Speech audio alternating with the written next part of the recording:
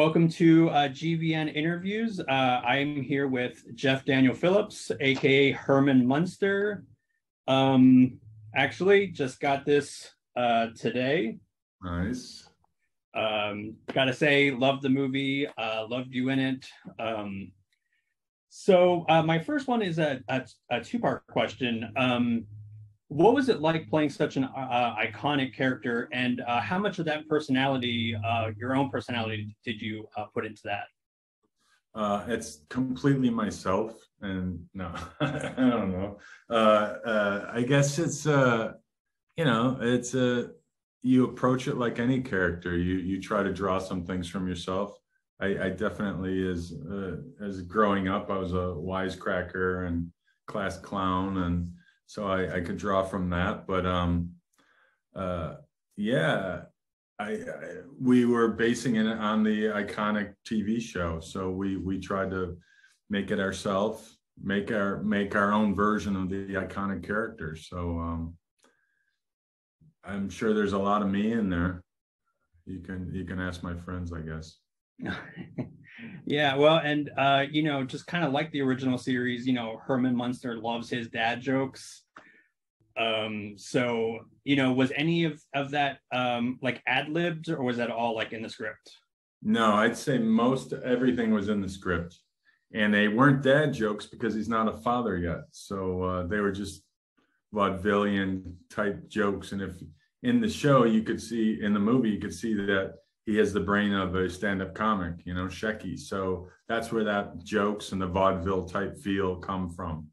And then obviously later in life he has a kid. So yeah, and I really love Sheri's file photo on the news. Like it's pretty cool. We did a whole stand-up act. We did, I don't know if that'll ever be anywhere, but we did a whole stand-up act that I learned, and I did a beatbox thing as Sheri, but I don't think that made the cut.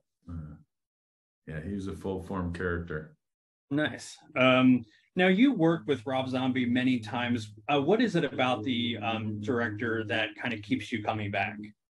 Well, that he asked me first, but he's just a very passionate guy about his projects, and he really believes in the performance. He loves character actors. He likes to create an environment, and he wants you, when you watch his films, he wants you to invest in the characters, whether they're the villain or the victim.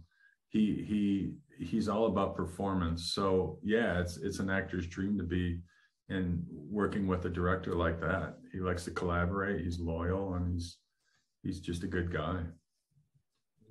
Nice. And you can really tell, like, he's a big horror fan. I'm assuming you're a big horror fan as well.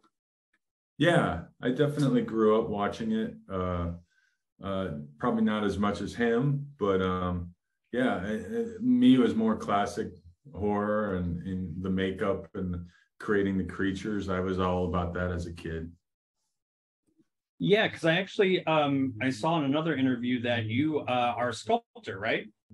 Yes, I went to school for art, printmaking, sculpture. So we have that in common. He's also an artist, Rob. He paints, he does all the graphics. Any movie you see, a t-shirt someone's wearing, he usually designs it. He has his hand in everything, the costumes, the backgrounds, there's an album covers, you name it. He's the guy. Speaking of, this bad boy. Nice. I gotta say, I know we're talking Munsters, but one of my favorite of your collaborations was Lords of Salem. I think that's a masterpiece. Yeah, it's weird that I go to these conventions, especially when there's a project like this, and I try to promote as much as I can. And Lords of Salem is one of those things that just keeps building. I don't know, people just find that like almost like comfort food. They watch it like monthly or weekly or whatever. They just really lose themselves in it, and they find something else they like about it. He created something great in that movie, and like when we screened it in Toronto, he went out in front of everyone and said, half of you people are going to hate this and half of you people might like it. And he was right. You know, some people were like, this isn't a Rob Zombie film, and they were very angry. And the other half were like, I don't know what just happened, but I got to see this film again, you know? And we were all kind of lost in it when we made it. It was a challenging one. It was great. Yeah, really fantastic. And again, I love the Munsters. I think one of my favorite scenes is the dinner scene when you're talking to, you know, of course, Lily, aka Sheri Zombie's there, and you know, Daniel Roebuck, and you tell that joke about the crotchety vampire. I love that. Yeah, that was good. That was, I would have, you know, those kind of scenes with Dan, we didn't have many, but we definitely like to bounce off each other. And, you know, he's playing the straight man a lot. So, but it was fun. It was fun. And that scene too, I think it starts off and you get the sense that he's trying to figure out who he is. And these things just come to his brain and he can't, you know, he's always amazed because he was just created and he's trying to figure it all out. Unlike the TV Herman, who's fantastic, Fred Gwynne's the master, but he was more established. He was married. He had a job. He had a kid. This Herman is trying to figure it out. He's trying to find his voice. Things are coming to him. He knows jokes. He's in this big muscular body he's never had before. And then, you know, obviously he meets her and he figures out life or what he thinks is life. So that was the approach of it. And that scene is kind of, it has a little bit of that. He's trying to figure it out in front of her. Yeah, and it was great talking to Daniel Roebuck. He was super nice, and you know, I also kind of had to mention that scene. And again, I think y'all definitely do play off each other so well. You know, I guess just not only does the makeup kind of help you inform the character, but like the sets as well. I mean, like the set design is I think next level. Yeah, the set design, you know, and it's funny, you see comments right away out of the gate, like, how come it looks so cheap? And then the sets were amazing. I mean, we were lucky in a weird way. It kept getting delayed, but all the art department and costume department, they were on the payroll the whole time. So those delays just gave them more time to create more amazing sets. And they did. Yeah, you definitely lose yourself. And even this house was brilliant. Like you couldn't believe they actually did that much detail to recreate this house that was at Universal Studios. Yeah, that helps. And then of course the makeup, once you're in that outfit and you're looking at yourself in the mirror and you're trying to work it and move enough so you don't see where the seams are, or, you know, details, and trying to make the character come to life. Yeah, I think it all helps, you know, feed how you're going to make it work, you know? Yeah, and like speaking of outfits, I gotta talk about the Herman Munster pimp outfit. I think that's really amazing. Yeah. That was just out of left field too, but that was great. Those are those sight gags. You just got to get out of the way and do your thing, you know, because they're going to sell it no matter what. They're just so over the top. Yeah. And, you know, it's so funny because I'm, you know, as all of you are, such a huge fan of the original series. And like, you know, that show was definitely goofy as hell, but it was just fun. And I think, I feel like y'all kind of nailed that tone. Yeah, I hope so. I mean, it's just a big cartoon, fun ride come to life, you know? Yeah, and the fact that it's in Transylvania, most of it, you could really push the limits, you know. It's not like the TV show where they're in Hollywood or wherever they're at, Mockingbird Lane. When it comes to the majority of the film, you're in these crazy worlds that, you know, came out of Rob's head. It was great. Now, you had a really great duet with Sheri. What was that like? Is that really awkward to kind of do those scenes, like sing? I feel like singing is kind of awkward anyways. So we recorded a lot of that stuff almost a year ago. and it was at Rob's house. And he has a studio set up, but like I was singing in the closet, you know, for sound reasons. And she would lay her stuff down first, and then I did mine. So no, I think we both, she's had more experience than I have. But it was fun. No, I really enjoyed it. All the songs that we sang. I don't know what's going to be on the soundtrack, but I think I made about at least a half dozen songs with and without her. So yeah, she's actually a good singer. She's really good. Nice. Did you get to keep any of your Munster costume or anything? It's funny. Rob said that because I've worked behind the camera and art departments, and you know, I'm always very nervous and respectful of taking anything because I know then they're responsible, like I used to be. So I never even thought of it, and I tend to never take anything. So, but Rob goes, "Are you going to grab any of your Herman stuff? This is the last night." And I go, well, I didn't really think of it. I mean, I have the boots. He gave me the boots because I had them before we started just to practice. And so I go, oh, maybe I will. So I go to the costume department. I go, hey, do you have that leather jacket that Herman was wearing? And he goes, no, Rob got it already. So, so I think he got all the good stuff. And he asked me after he already, you know, he got the good stuff first, and then I don't know if it was a sick joke or what, but I ended up not getting really anything. So, what was like? Did you have a favorite scene to do?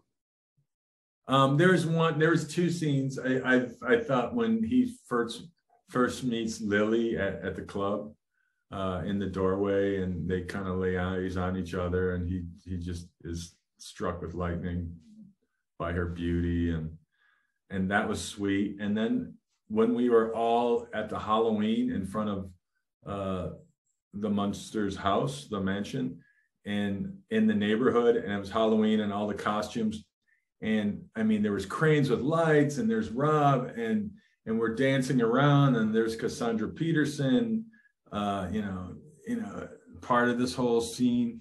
And I just thought that was so much fun and surreal, and you really felt like otherworldly, like we really actually pulled this off. And you know, Rob did an amazing job, and I don't know, it was fun. We were all engulfed in just love and dancing and fun and clowning around, and I don't know, it was surreal. The whole thing was surreal at that point.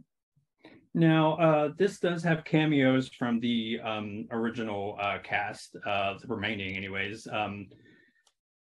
Butch Patrick and Pat Priest. I'm assuming, did you guys have a premiere? No, I've never met either one of them. I look forward to meeting Butch because he comes to some of the conventions, and I'm still going out there trying to promote it. So hopefully I cross paths with him soon. Nice. I've never met Pat either. Maybe I'll see her someday. Yeah, I was fortunate enough to meet Butch Patrick. He was a heck of a nice guy. Yeah.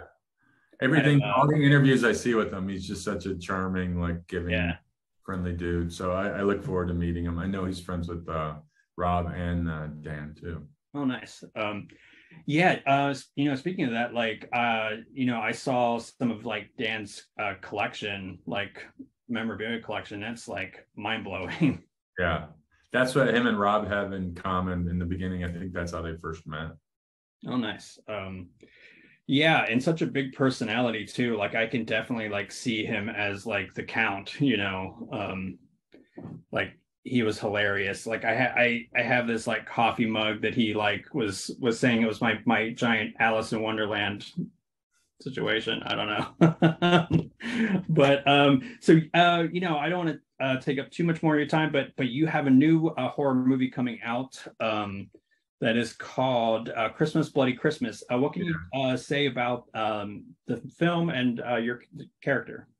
I could say that he's another guy like a Rob Zombie. Is a very passionate filmmaker, and his name is Joe Bigas, and he writes, directs, he shoots 16 millimeter. He shot that movie he had 8 weeks to shoot it because he's able to take the budget and make it work. There's crazy explosions and all sorts of stuff. So that was fun to be part of that. I like the guy. He just gave me a call and I jumped in because I met him years ago. So that was fun. And yeah, I love when, you know, filmmakers are that passionate. And it, like I say, it's contagious, their enthusiasm, and you just want to make it work, you know? So that's the thing I have coming up that they're going to release. I think in the next week or two, they're going to have a premiere. I think Beyond Fest, I think.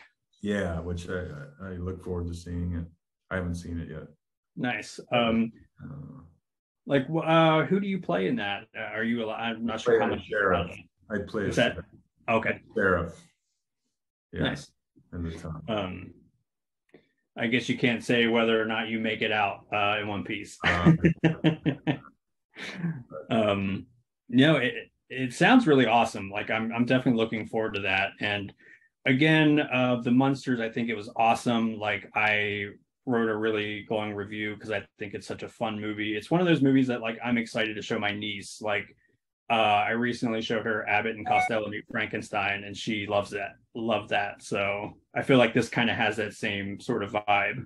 That's the reoccurring comment I keep saying at the cons. I see people say they've watched it with their father, grandfather, their kids. They want to revisit it with their grandfather, father, and their kids.